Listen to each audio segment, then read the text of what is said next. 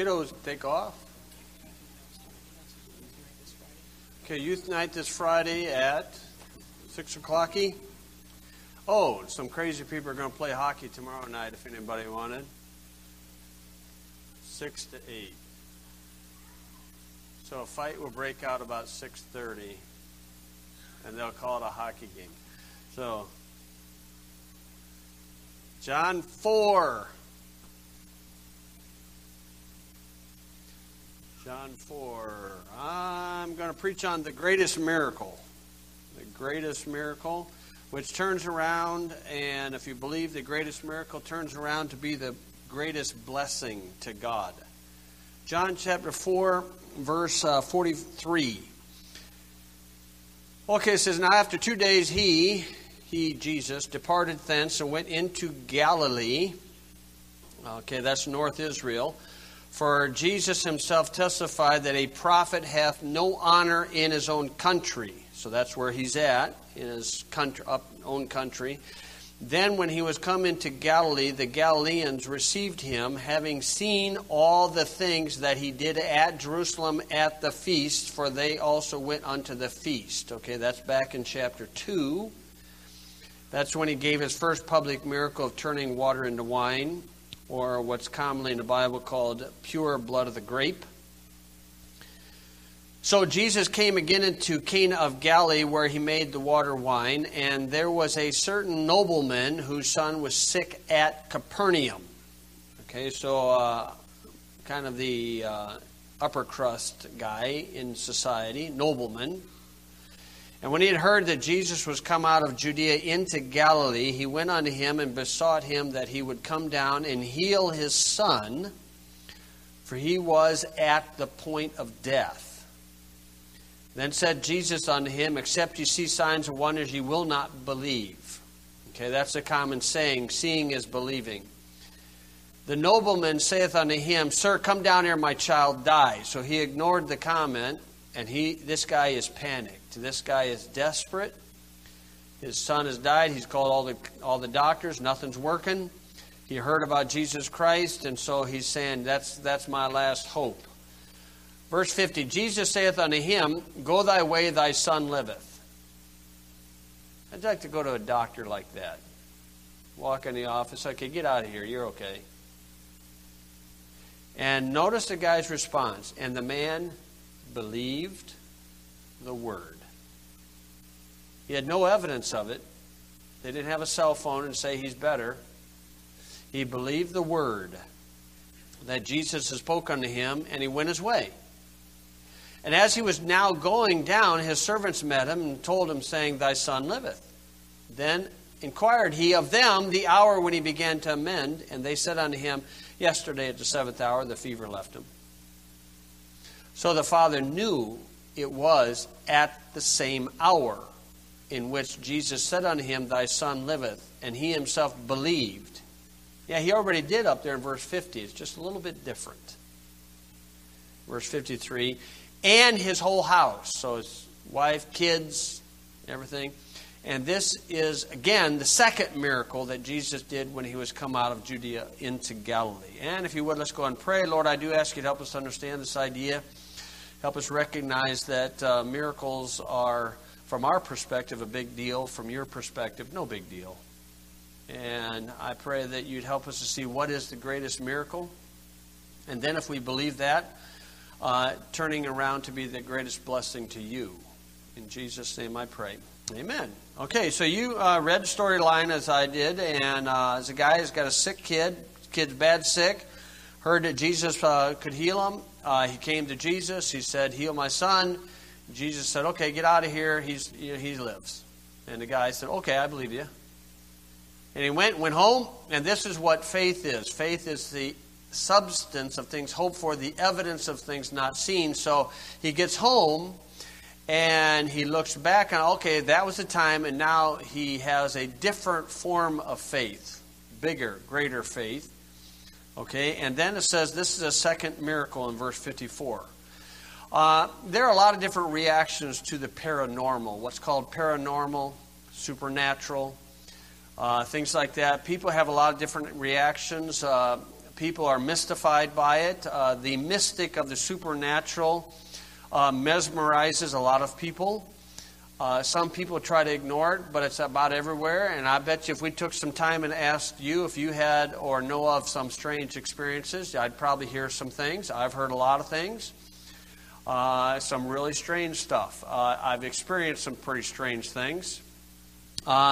The draw that self-styled Satanists, young kids that go around pretending that they're Satanists, they get a thrill out of some, seance, or something like that. You come down to Rensselaer, you get on Moody Road. If you go a certain direction, certain east, then you'll see this light come up and it gets bigger and bigger and bigger. A lot of people in Rensselaer talk about it.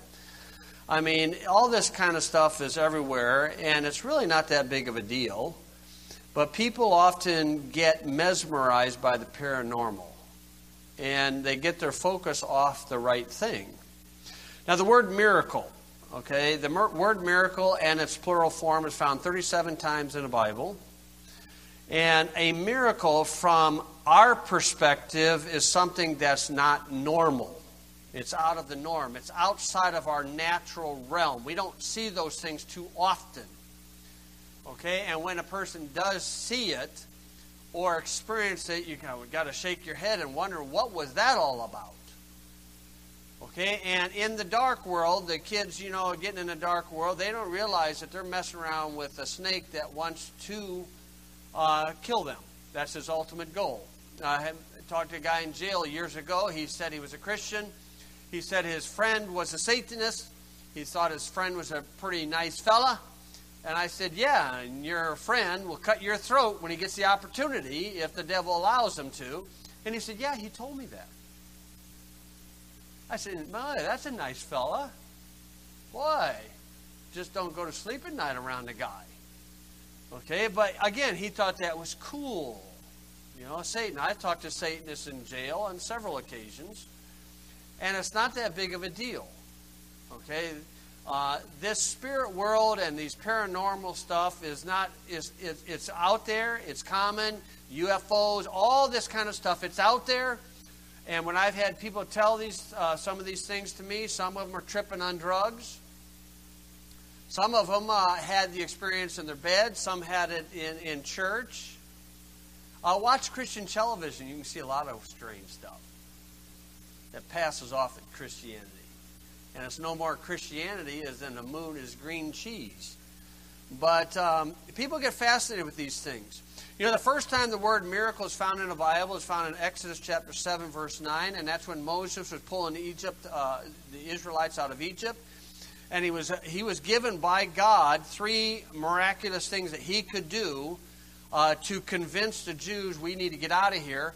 And Pharaoh's magicians could do the same thing. Which one's right? Which one's right on that thing? When Jesus was passed off by Pilate to Herod, because of different jurisdiction, it says that Herod wanted to see some miracle.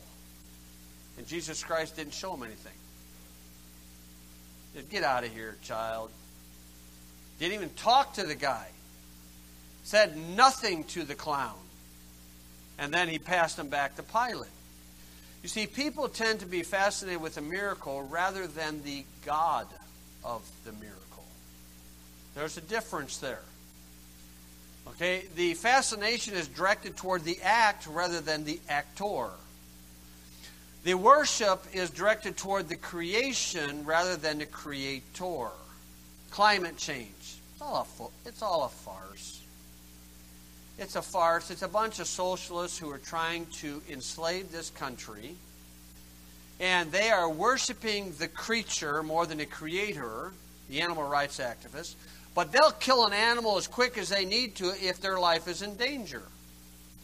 They go to a doctor and say, you got parasites. What do they'll do? They'll take a drug to get rid of the parasite. Oh, that endangered species. I mean, you need to let it go. Let it eat your brains out. It's only got one little small meal. I mean, all this stuff, people are worshiping the creature rather than the creator. Okay? And People forget or don't realize, maybe they don't realize, that Satan has many of the similar abilities that God has. And a miracle is not that big of a deal. A miracle is nothing more than a higher law overriding a lesser law. That's all that a miracle is. Okay, we living in the natural laws, the natural world, when a supernatural law overrides a natural law, we say that's a miracle. From God's perspective, that's just normal. From the devil's perspective, that's just normal. Okay? People see some of the things my wife does in healing techniques, and they say, what is going on there? You can't see anything, but from experience, I know that it works. As far as energy that in our hands, where like my rotator cuff would take about 6 to 9 months recovery, and she fixed it on Tuesday, and I'm fine and dandy on Wednesday. Why? Because some of us have experienced these things. And it's not faith healing, because I never gave a seed faith vow. And I ain't giving her one either.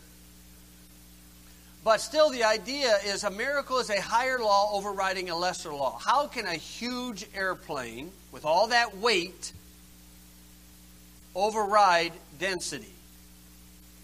Okay? They call it gravity, but they can't explain gravity. Density is anything that's lighter than air floats, a helium balloon. That's not normal. But it is with helium. Another balloon, it drops, because anything heavier than air drops. Anything lighter than air lifts, with the exception of aerodynamics, with wind coming over the wing, compressing the air, creating lift. And that's a higher law overriding a lesser law. But isn't it amazing to go to an airport and watch them big birds come off the ground? It's fascinating. It's not that big of a deal. God created birds years ago, and man tried to figure it out. Took him about 6,000 years to figure it out. But he got to figure it out. That's all that a miracle is. Some people have experienced surgeries where their body came out and they're looking over. They're not lying. They've stepped into the spirit world. God allowed that. And in the Bible, whenever anybody steps from the spirit world into the physical world, it's like a common joke. They always say, peace be unto you. Like, man, you scared me to wits, and you're saying peace be unto you. Yeah, it's easy for you to say. Okay, it says in Colossians 1:18 that 1:16 that Jesus Christ created the visible and invisible. Invisible is in the supernatural world. Now, the word miracle, you'll find it in the Bible 37 times. You'll find it 57% of the time in John and Acts. So we read one here in John chapter 4, verse 54. And I'll give you some thoughts about miracles first off this morning. Miracles are scriptural, viable proof to Jewish people under the Old Testament covenant. Okay, that was scriptural, viable proof to Jewish people under the Old Testament and to the Jews in the book of Acts, because it's called the Acts of the Apostles. They could expect that, because in the Old Testament, simplistically, it was seeing is believing. In the New Testament, believing is seeing. It's different. We live by faith, not by sight. And so the idea of, if you remember some of the Old Testament history, God told a guy named Moses, I want you to lead this nation of people, a bunch of these people, about 3 million, 2 to 3 million people. I want you to get out of Egypt. And he said, how am I going to convince 3 million people to follow me out of Egypt? He said, you got something in your hand? You got a rod in your hand. You look like an orchestra conductor there, Mo. And he says, take that thing and throw that on the ground. And he threw it on the ground and it turned into a snake. He said, now pick that thing up. I would suggest by the tail. And he picked that thing up and it turned back into a rod. He said, that's one trick we got for you. And the second trick is, he said, okay, now Moses, take your hand, stick it in here like Napoleon. You know Napoleon, Mo. He said, no, that's future, God. Okay, stick your hand in here like that. Pulls it out, becomes leprous, gangrene, whatever. And Moses is scared, trying to get that away from him. He said, stick it back in there. Stick it back in there. And it came out as a gift of healing. He said, now there's another trick we got for you. And then he says, now take that water you got right there and throw it on the ground. And it turned into blood. So he had 3 miracles. From God's perspective, not a big deal. But you know, when he pulled those things to Egypt to try to convince, the magicians could do the same thing. The only thing is that Moses, King Cobra, ate their snakes. And they didn't get a chance to get theirs back. But still, the idea is that we need to recognize that there are some paranormal circumstances. And you need to recognize that God may be involved, but there's somebody else that may be involved. And we need to recognize that. In the Old Testament, the Jews, because of that beginning, they basically could tell God, in order to convince me that what you said is right, I want a miracle. Gideon did that. Hezekiah did that when he told Hezekiah, you're going to die. And he said, can I have some more life? He said, well, okay, I'll give you 15 years. He said, prove it. He said, what do you want me to do? He said, well, I'd like you to move. If I ask you to move the sun forward, that's not that big of a deal. Make it go backward. So I moved the sun backward. You say, that's a miracle. Not really. Okay, a watchmaker creates a watch. And he's got that watch, and if you pull the old watches, if you pull the little knob out, you can make time go backwards. Why? A law overthrew the tick, tick, tick, tick, tick, tick, tick law. Okay? And that's what the watchmaker created. The watchmaker, he can make his sun go this way, he can make it go that way. It's not a big deal. Our perspective, it's a big deal. Okay? That's the God of the Bible. Under the Mosaic covenant, seeing is believing. In the New Testament, believing is seeing. You'll get some evidence after the fact. And that's where it gets into the apostolic signs. Okay, so the second thought is this. Miracles can cause viable problems to truth. They can. They can be a problem to truth. Why? Because people aren't looking at it properly. Okay, I had a lady showed up at Rensselaer one time, and she said, I want to tell you something. I said, okay. She said, I'm laying in bed, and I looked at my ceiling, and I see a silhouette of Jesus on the ceiling. She said, what do you think it was? I said, probably a silhouette of Jesus on the ceiling. You know, I just didn't really get into the excitement about it. And she goes, well, what do you think it meant? I said, I think it meant that there was a silhouette of Jesus on your ceiling. And she said, well, there's got to be a meaning to it. I said, well, probably the meaning is that there's a silhouette of Jesus on your ceiling. And she said, well, I think it meant I was special. Now I see where we're going with this. Maybe you just had the wrong pizza late at night. You know? Okay, another story. I had a fella down there at Rensselaer, and he got some strange things going on down there. And I had a fella that could, he was a trapper. He could trap fox and catch foxes pretty good. And he got this secret from his uncle. But his uncle said, now you promise me you won't tell anybody this secret except your son. And so he told his son the secret, and this guy was quite a trapper. He could catch fox like crazy.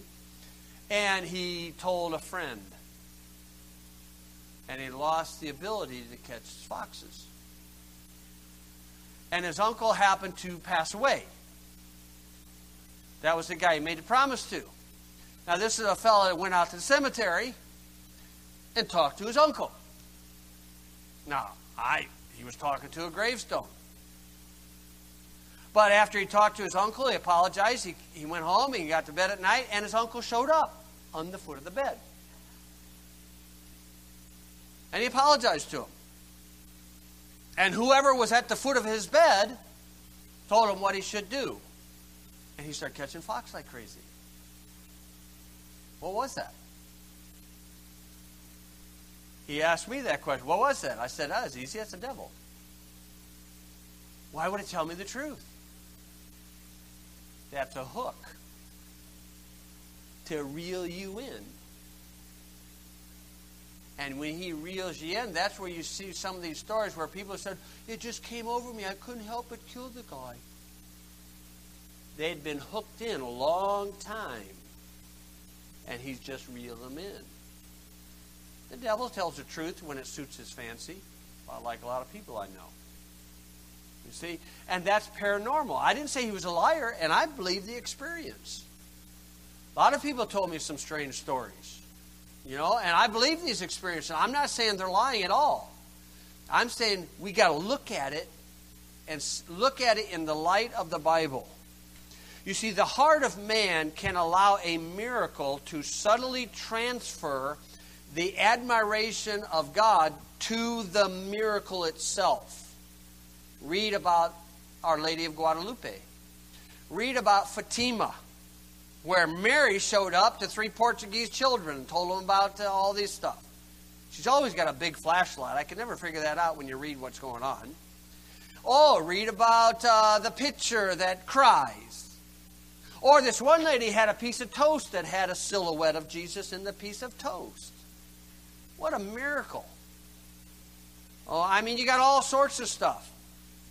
But you see, these miracles can cause problem because people get infatuated with the paranormal. And be it good, be it bad, a person better watch out. Because one's fascination will lead to another fascination until you're desensitized. The children of Israel watched those 10 plagues. They watched 10 plagues. They watched the after effect of a death angel coming in, the grim reaper coming in Egypt and killing every firstborn. Then they watched this water being parted as they walked across, and they're still griping to God with all that going on. You would have thought they would have gotten convinced. But the tragedy of unbelief leads a person down a wrong road. The first time God spoke to Jacob in the Old Testament, Jacob called that place Bethel. Okay, Beth means house, El means God, so that is house of God. But Jacob got a fellowship with God, and then later on he had a meeting with God again. You know what the second time he called it? El Beth El. Instead of the house of God, he called it the God of the house of God. A lot of people say, well, you should go to church. What if God's not in the church? What if he ain't going to show up? Better find a church that God's going to show up. A church that his book is preached. These churches nowadays, if Jesus Christ showed up and if they knew who it was, they'd boot him out. They don't want to hear what he's got to say. In the Old Testament, Jeremiah stood in front of the Jewish temple. He said, the temple of the Lord, the temple of the Lord, the temple of the Lord. You're listening to lying words. It's the Lord of the temple that's important. It's not the church that's important. It's the God of the church that's important. And in the Baptist realm, if they get a big church, they say, he's a great man. I don't know about that. Then Joel Osteen's pretty great. I don't think he's much of a man. How about he's a man of a great God? Or we put it that way. Thomas Erskine said, he was a Scottish theologian, he said this, those who make religion their God will not make God their religion. And that's the subtle nature of it. Miracles can be a deceptive ploy by Satan in order to deceive people. The entire charismatic movement, watch it on TV. All the clowns aren't in the circus. Most of them are on Christian television. Watch these clowns. And some of it's faked, but a lot of it's a spirit. And it's not the right spirit. Okay, let's go to our Bible and get a little verification of that. 2 Corinthians chapter 11. I've said that on the radio several times. He's committed the unpardonable sin. So I'll commit it again right after that. 2 Corinthians chapter 11. Look at this one, verse 13. For such are false apostles, deceitful workers, transforming themselves into the apostles of Christ. And no marvel, for Satan himself is transformed into an angel of light. That angel of light, that's the god of Freemasonry. They think Lucifer's the good god and Adonai is the bad god. They're worshiping a light. That's the god of the Illuminati. That's why the Illuminati will have the pentagram with the goat horns. That's why you see 666 everywhere, if you know what you're looking for. That's why a church down there between DeMott and Wheatfield has 666 on their marquee. Oh, it's 3 circles. You know, don't look like 666, but it is. It's an esoteric 666. That's why everywhere you go, you can see it. You go to the grocery store and you get a UPC symbol coming across. It's got 2 lines in the front, 2 in the middle, 2 at the end. And that's the representative of 6 and 6 and 6. You see, the devil is infatuated with the Bible. And he knows the Bible very well. And he is marking his territory. That's why that monster drink, them 3 squiggly lines, is how a Jew writes 666. That's why you get on the internet and you put www at the beginning of your internet address, and that's the 6th letter of the Hebrew alphabet, and that's 666 right in front of us. This paranormal stuff is all over the place. And it shows the power, first off, the power of God, but also the deception of Satan. How is he going to deceive people in the tribulation time period? Revelation chapter 13 shows us how. How is a man in the tribulation time period going to get people to take the mark of the beast or the number of the beast? Man, that's no problem. Just put it by this tattoo. People have come accustomed to it. No problem. How's he going to get to do this? Revelation 13, verse 13, double negative.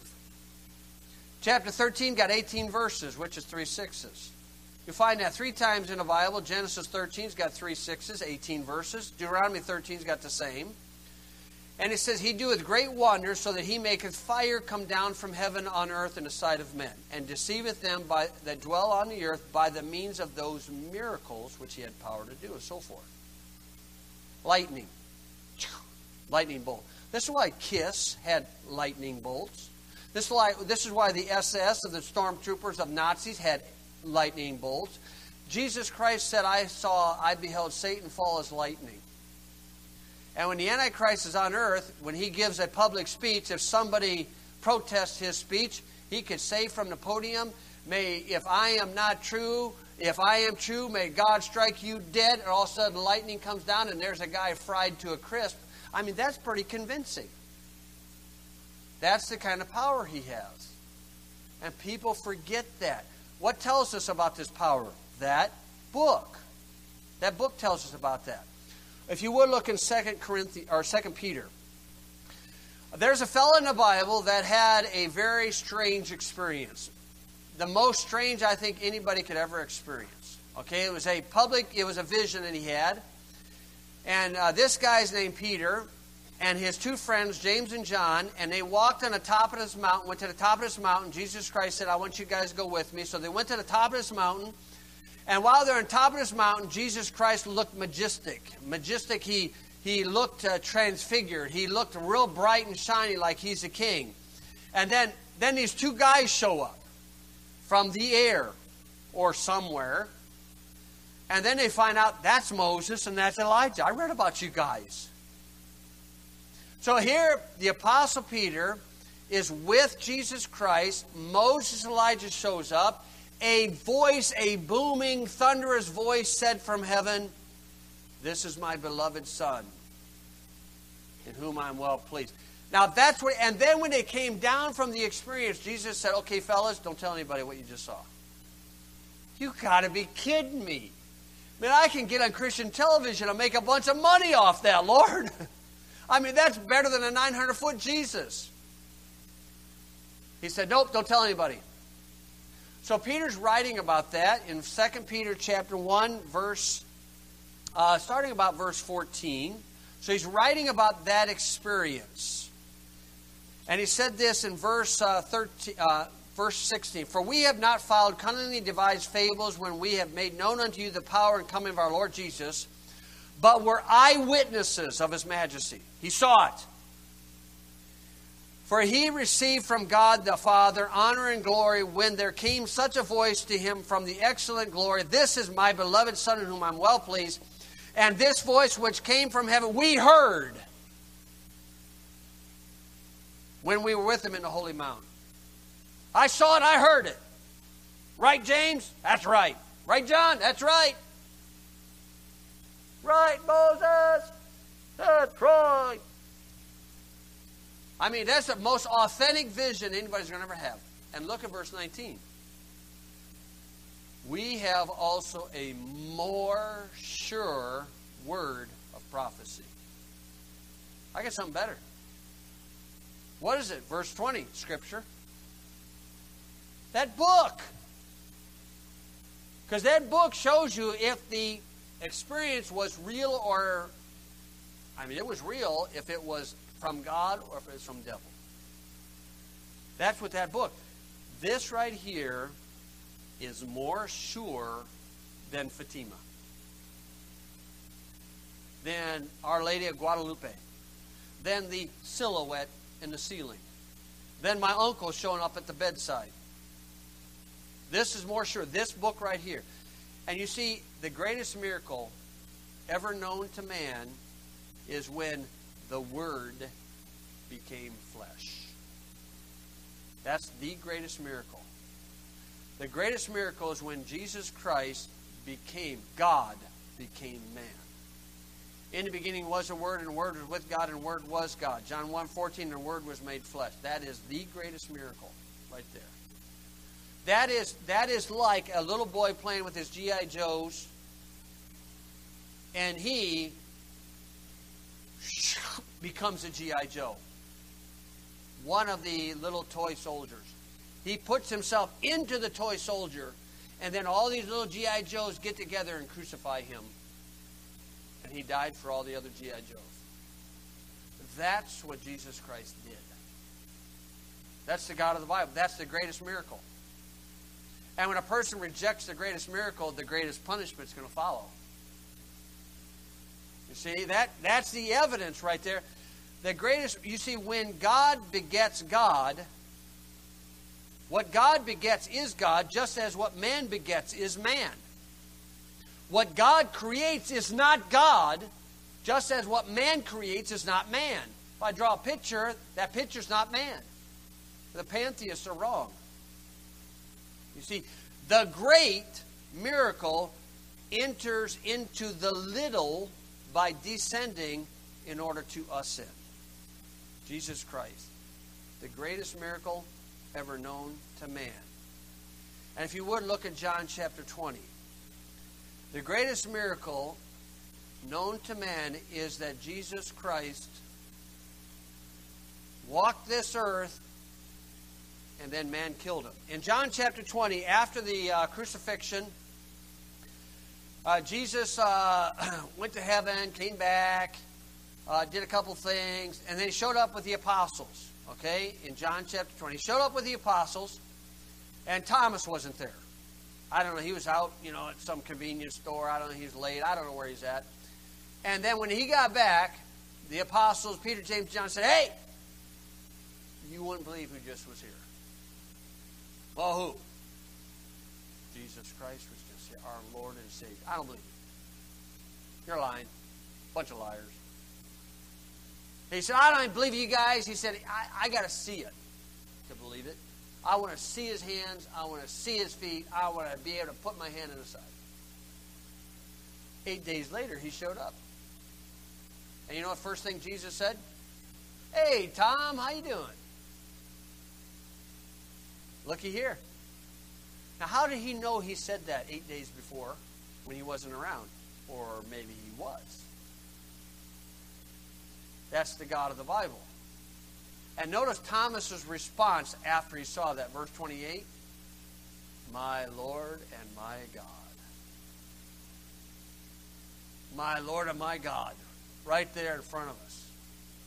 And verse 29, Jesus said, "Hey, there's something better, my friend. Something better." He said this, "Jesus saith unto him, Thomas, because thou hast seen me, thou hast believed. Blessed are they that have not seen and yet have believed." You see, the greatest miracle is that Jesus Christ became flesh. But you know what the greatest blessing of God is?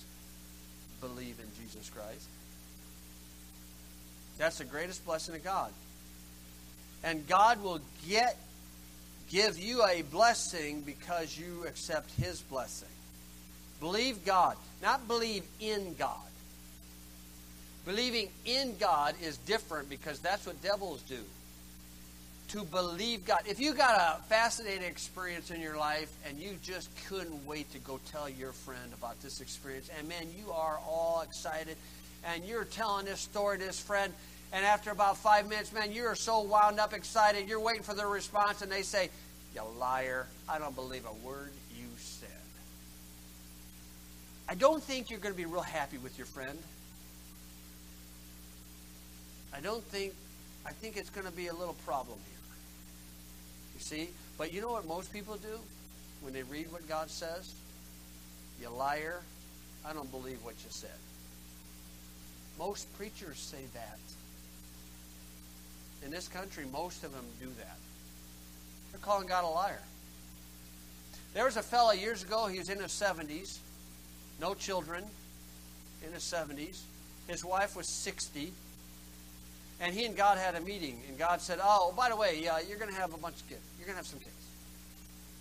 "Really?" "Oh, okay, I believe you." And God says, "You do?" That's surprising. You get that out of Hebrew if you really study that.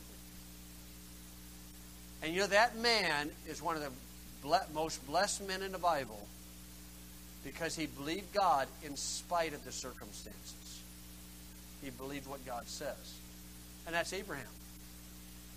There's another fellow where the ship is getting ready to go down because a great big hurricane came in, Euroclydon. 276 guys on the boat. And an angel showed up and told Paul, he said, "Oh, by the way, ship's going down, but everybody's going to survive. All 276 are going to survive." And Paul says, "Oh, okay." And then he got in front of the guys. And he said, "Oh, by the way, fellas, angel showed up tonight. Talk to me." "Oh, yeah. What you been drinking? What you been smoking?"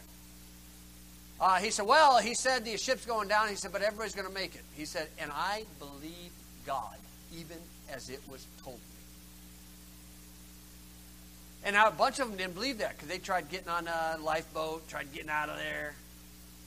And when he got to the shore and they counted all the men coming in, 274, 275, 270.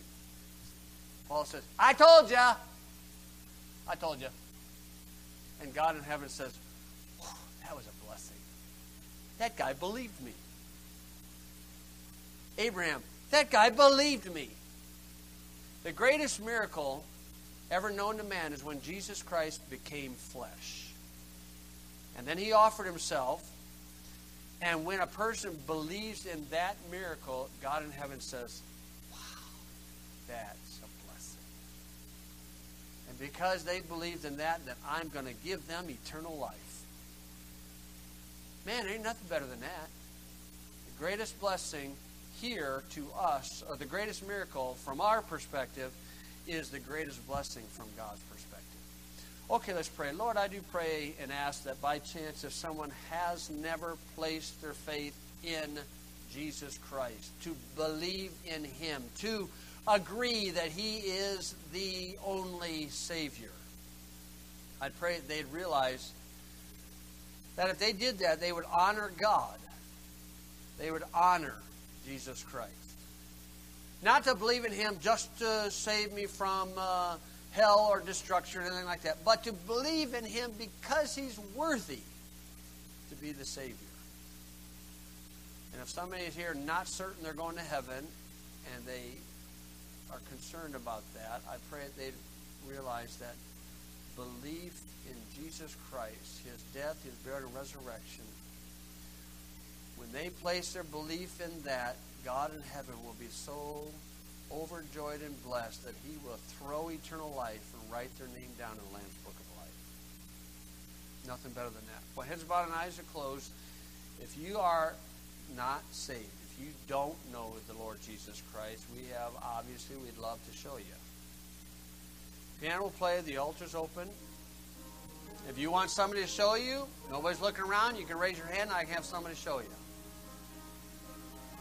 And you can honor God.